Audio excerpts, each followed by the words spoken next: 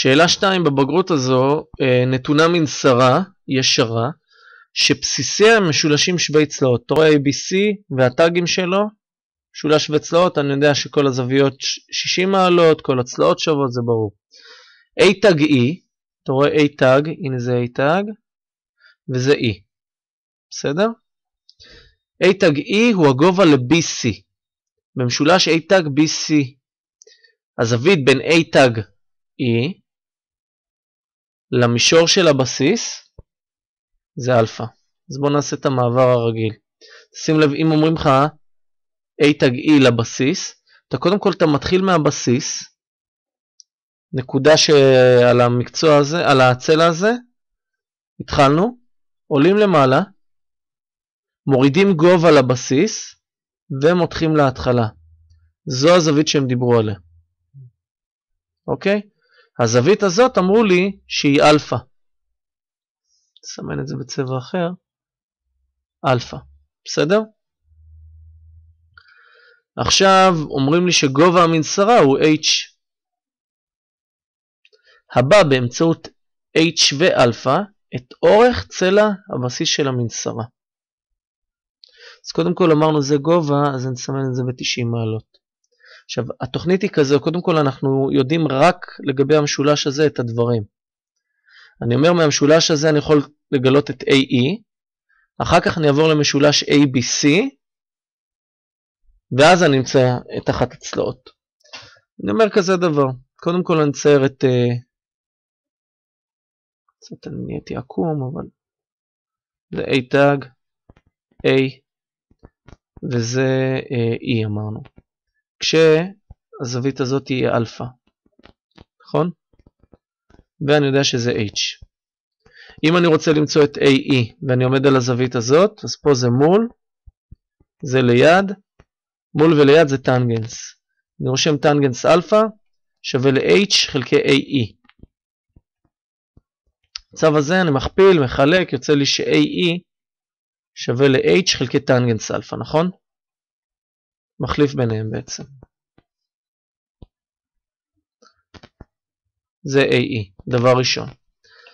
עכשיו אני אצייר את משולש ABC.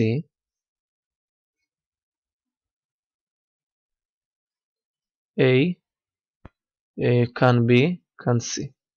נכתוב במשולש שווה צלעות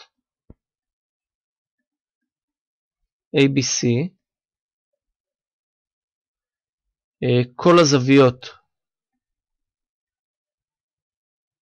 הזוויות בנות 60 מעלות, ו-AE הוא גובה.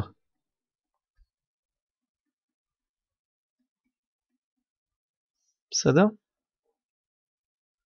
רגע, נצייר את זה יותר טוב. נצייר אותו באדום, כי ציירנו את זה כאן באדום. זה יהיה AE. AE מצאנו אותו. בסדר? זה H חלקי טנגנס אלפא.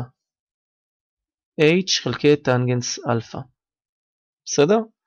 עכשיו, אני יודע שזה 60 מעלות. אני עומד על הזווית הזו. ואני רוצה למצוא את AC. אז אני אומר, זה המול שלי וזה היתר. מול ויתר, איזו פונקציה זו?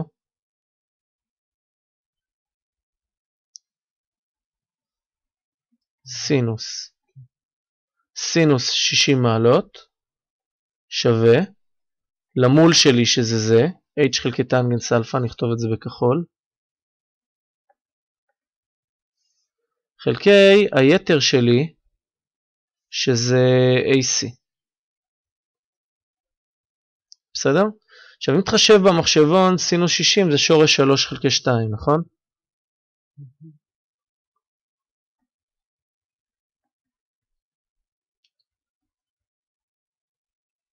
ואני אכפיל ב-AC כאן.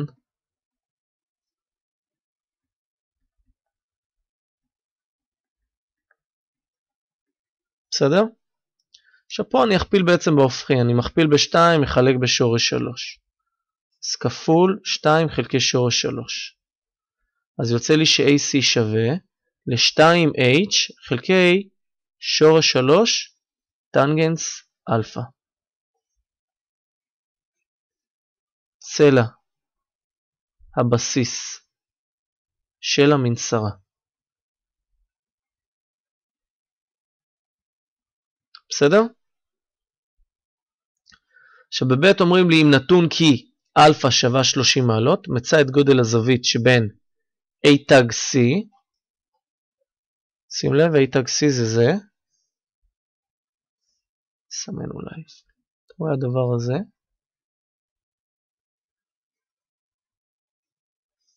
למישור הבסיס.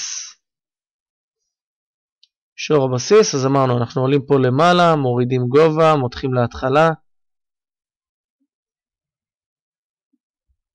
והם רוצים את הזווית הזו. בסדר? כשזה כמובן גובה, אני לא רוצה לסמן כאן שלא יהיה לי קשקושי יד.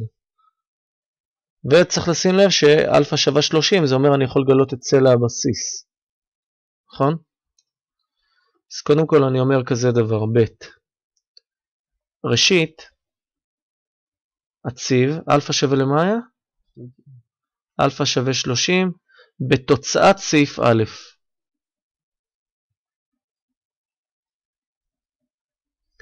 אז AC שווה ל-2H חלקי שורש 3 טנגנס 30. שים לב רק שאתה מכוון במעלות במחשבון. אז שורש 3 טנגנס 30 זה 1, ואז קיבלת שזה 2H, נכון? אז זה דבר ראשון. עכשיו נצייר את המשולש שהביאו לנו. זה היה C, זה A וזה A תג. אנחנו יודעים שזה שווה ל-H וזה שווה ל-2H. אני אעלה למעלה כדי שתראה איפה זה היה. אתה רואה המשולש הזה שציירתי? CA, A תג. ציירתי אותו בחוץ, הוא ישר זווית. בסדר? ואז אני צריך למצוא את הזווית הזו. עומד על הזווית, אני אומר זה המול שלי. זה הליד שלי, מול וליד זה טנגנס, טנגנס אלפא שווה ל-H חלקי 2H, שזה חצי, שיפט טנגנס,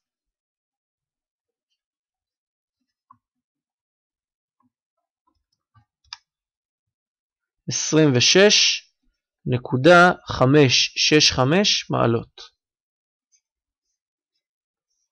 בסדר? זה כל התרגיל. נראה לך מובן?